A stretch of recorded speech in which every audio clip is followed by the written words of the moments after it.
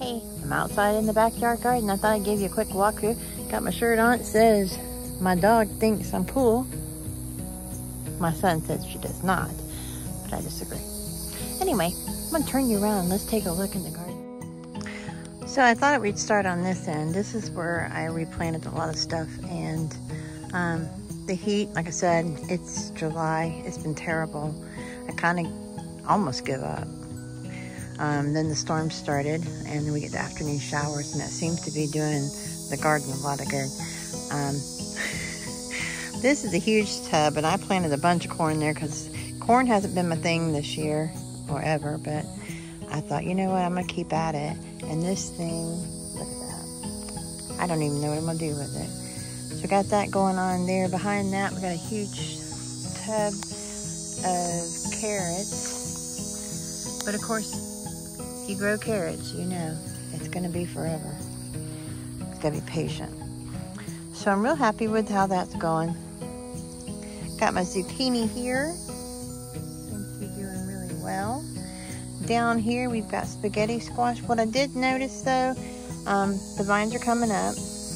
I'm starting to see a couple little flowers, buds on there. But I'm also noticing got a lot of little tendrils. So I'm debating whether I should move the vine, replant it over where the trellises are in the end bed, in-ground bed, and just kind of let it maybe climb. So that's our spaghetti squash. Here we have our crooked neck yellow squash in a tub. And then down here we have the cantaloupe as well. And it's doing good. This is my original watermelon vine. It was doing really poorly, but you can see now since we got all the rain, it's looking a little healthier. So I'm just letting that be and do its thing. I did succession plant a couple more seeds in there just to kind of a backup, because you know how that goes. Same thing over here. This is my old butternut squash vine, and I did a couple succession seeds in there as well, just to make sure. But since the rain started, I have 2 little butternut squash on there, and I'm seeing a lot of male flowers are coming up now. So I'm hoping if we can survive August, we might get something out of that. Pumpkin bed, what can I say? That thing just is doing amazing. So I am hoping, I don't really know a whole lot. I mean, I'm trying a lot of this stuff for the first time ever. So I'm not no professional gardener. I'm just kind of winging it. This is my okra plant. And I don't know if you remember from previous videos, it was doing pretty bad. And then I did get like 6 okra, I think, off of it. And then the rain started and this thing's bushed back out. And I'm noticing that I've got numerous pods on the plants. So I am hopeful that I'm gonna get some more okra off this. My mom loves okra, so that would be nice. She'll probably take them. She took the last ones, but she had a few okra and she was gonna put them together and make something. The blueberry bush, I'm gonna be honest, I don't know all about blueberry bushes, so I don't think it looks that good, but I just keep at it. The calamondine, super good, and you can see it's got fruit on it. Being in Florida, because citrus is probably the way to go. But it's covered in fruit, and it's got a lot of new blossoms since the rain started.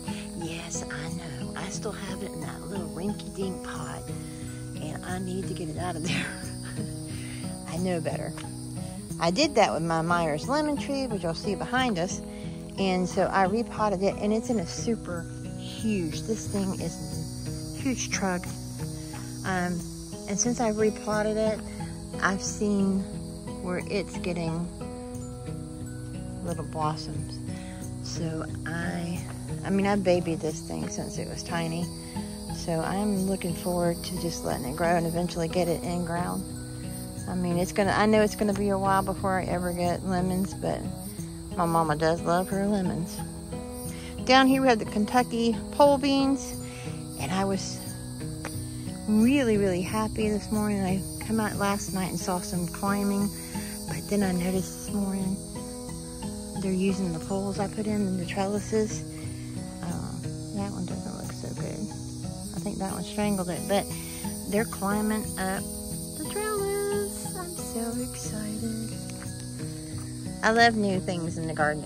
It makes me happy when I come out here and find good stuff. Not so much when I find bad stuff, but this makes me happy. I might need to pull the poles together so I can climb all the way up. Next to the Kentucky pole beans, we've got our bush beans, and they're just in the garden planter, and they're doing okay. Do have some space back here for some other stuff I'm going to work on. And I'm going to walk over here. And in this one, I've got the trellis already in place as well. This is my sugar baby. No, sorry, sugar baby. Sugar snap peas. And I think I planted some snow peas in there, but I don't remember. That was when I was doing my mad gardening. But they're doing a lot better this time. And again, you know, he got them last time, but as long as this rain keeps up, we might have a chance on that. If nothing else, I'm thinking about putting in some shade cloth to kind of protect them, the things that need protecting, because August is going to be a doozy. I did pull out my onions out of the onion bed. The ground over there was just really sandy, hard, and I wasn't able, they weren't doing well. They're not looking so good here either, but we'll see how it goes. Over here is my strawberry plants. I did cut them back quite a bit, got rid of some of the dead stuff. This one did not make it, but I'm hoping those two can survive. Then we're over here in pepper rows, but I like to call it. I have my, again, I pulled 4 of these out of the in-ground. This is the purple bell, and I had the prettiest purple bell pepper, and it was getting so close and changing colors, and I was really happy and wanting to show everybody. And then some critter took a bite out of it, left the rest of it. Now didn't take it with it, but it just left it, took a big old chunk out. Did not make me happy. These pepper plants I planted, I'm not even sure what variety they are, and there's like 4 of them in there, so I'm gonna probably need to give them their own spacing and separate them, because I put them in a little pot and just kind of toss them over to the side, and poof, there they are. The red bell pepper, got the purple over there I showed you the first time, and this is a red bell pepper, and it's got one on it. I did harvest one already on that one. And then we have the orange bell. Hasn't had any peppers yet, but I do see some flowering on it, so I'm happy about that. And then the yellow bell is down here. I lost all my tomato plants, all of them. And this is the only one that was left. And I was like, well, you know what? This is the beefsteak. But I just cut it back and left the twigs, and then look what happened. It's starting to come out again at the top. Now, whether that'll become of anything, I don't know. But we're gonna leave it be and let it do whatever it wants to do. Maybe it has the will to survive, like that little hurricane pepper. These are my sweet banana peppers, and I've got some flowering going on those. You can see over here. Possibly another. Yep. But we've been, with the rains, we've had these really tremendous storms. And with the storms is these high winds. You should see my flower beds. They're just been whipped to death. Broke some of my marigolds. So, and then this one is that little hurricane pepper. It belonged to Izzy and Izzy's old garden. And I repotted it, and it looked like it wanted to live. It had the will to survive, because this thing went through a hurricane, and look at it. It's putting out these little tiny mini bell peppers. You go. I'm good with you. Something with that much will to survive deserves to do whatever it wants to in that pot. Down here we have our just regular green bell peppers again. We're getting starting to get some flowering. This water the rain has just been great for the garden. This is my sweet peppers. I did harvest a couple. And then you can see I've got like 1, 2, 3, 4, 5. Yeah, about 5. I think I took a couple off already. But it's putting out, so we're happy that I got it staked too, and then caged because the wind, bad. Then down here, we have one of my other bell peppers, and it's starting to produce again. It's like they've got a second wind. Oh, there's a little pepper coming in, some flowers. Oh, there's another little pepper. And some more over there. So it looks like we're gonna have some more bell peppers if we can just hang out through this heat wave or whatever you wanna call it. Summer in Florida, basically. Got a little pepper down here. This one here has been my biggest producer. It was just covered in bell peppers, so it's like my favorite, and it's really got a healthy stalk, so I'm hoping to keep it for some time. Pull some of the stuff out of here, the carrots. There's still some carrots down in here.